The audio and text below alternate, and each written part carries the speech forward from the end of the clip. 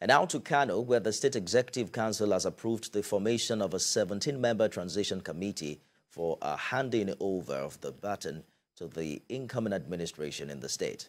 The council also approved a 100-man subcommittee, which members will be drawn from various ministries, departments, and agencies. The State Commissioner for Information and Internal Affairs, Mohammed Garba, dropped the hint while addressing journalists on the outcome of the council's weekly meeting held at the Council Chamber Government House in Kano. He said the governor-elect is expected to give 3 representatives for the main committee.